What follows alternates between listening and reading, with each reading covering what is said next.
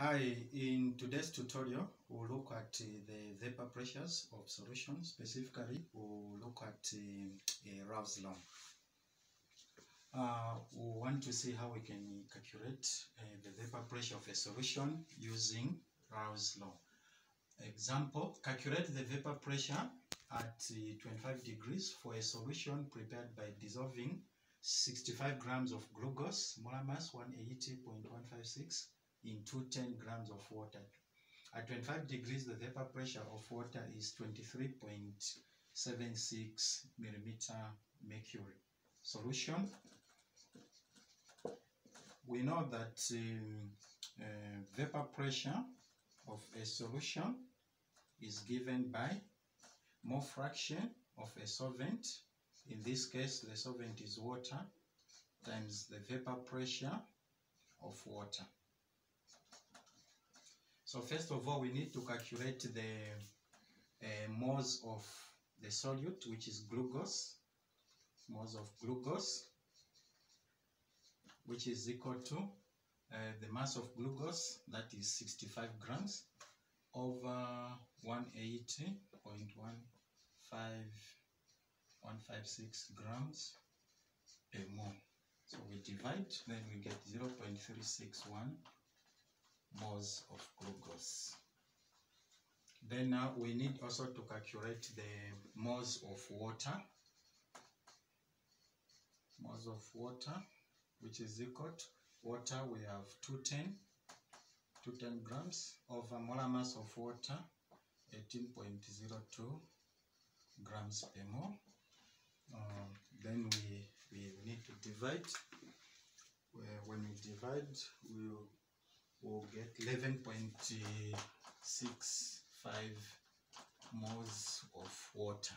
Then now we need to calculate the mole fraction of water.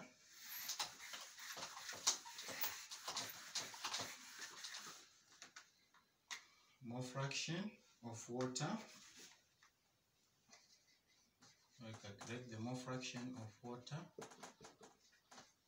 Mole fraction of water is given by moles of water. The moles of water calculated is 11.65 moles over total moles of the solution. So we have moles of water, which is 11.65 moles, plus moles of glucose, 0.361 moles. So we add, then we'll get 11.65 moles over summation. We have 12.011 moles. Then these will cancel. When we divide, we'll get 0.969. So this is the mole fraction. Then now we need to replace in the formula for Raoult's law the mole fraction of water, which is 0.969. Then the vapor pressure of water given is 23.76 millimeters mercury. Then we need to multiply the product. You get 23.02 millimeters mercury. So as you can see, the vapor pressure of water has been lowered from 73.76 to 23.02 millimeters mercury.